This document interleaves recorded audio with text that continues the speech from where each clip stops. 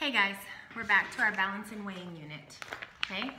So you should have your book in front of you, and we're gonna open up, we're gonna start weighing, and we are gonna open up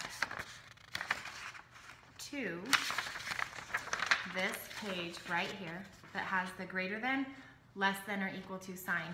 Remember last week when we used greater than, less than, or equal to during addition topic? That's what you're gonna use today to compare the weights of objects. So you're gonna use what's called the equal arm. So this is equal, this is unequal. Remember, it's not the same. Equal means the same. So equal arm and then balance. So whenever we have it balanced, that means they're the same. But what we're gonna do today is compare the objects of two things and their weight. So I'm gonna take the racquetball first. The first thing you're gonna do is have your bucket, and then you can grab two objects out of it and compare which one weighs more than the other. So I'm gonna have my blue ball, my racquetball, and quietly put it in there. And then I'm gonna take my steel ball and put it in here. Okay?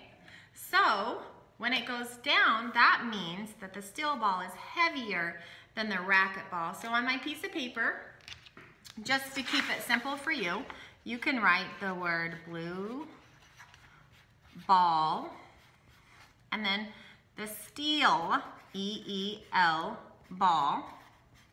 Okay, and I'm going to show you what my paper looks like now. So I have written blue ball and steel ball, and I'm going to compare them. Okay, the blue ball weighs less than the steel ball. Okay, there are four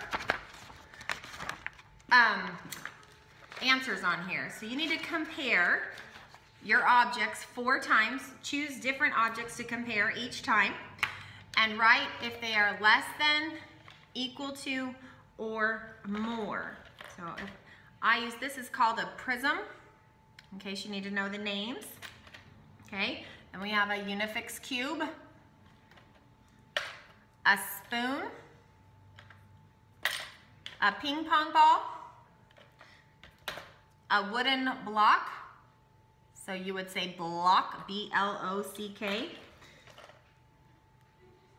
and then you have a screw